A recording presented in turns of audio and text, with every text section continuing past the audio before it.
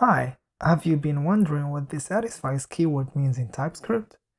In this video, we're going to see the problem it's trying to solve and a practical example of how you might use it. Let's say we have this user variable here, which is a simple object with a few properties.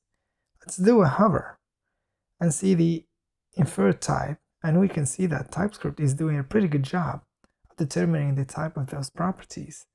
So let's say I introduce a new variable.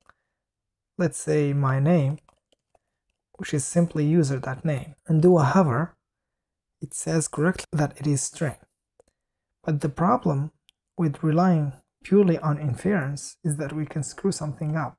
Let's say we have a very huge program and somewhere we set age to null. To enforce this constraint, we can introduce a new type, let's say user, which is a simple record from string to either number or string, and we say that user is of type user. Now we get a helpful compilation error from TypeScript telling us that age cannot be null.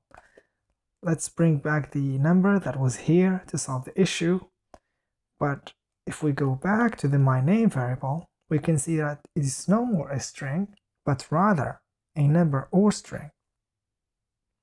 And this is where the satisfies keyword comes in. Instead of saying that user is of type user, user satisfies the user type. And this gives us the same guarantees that we had before. So we can't do something silly like this.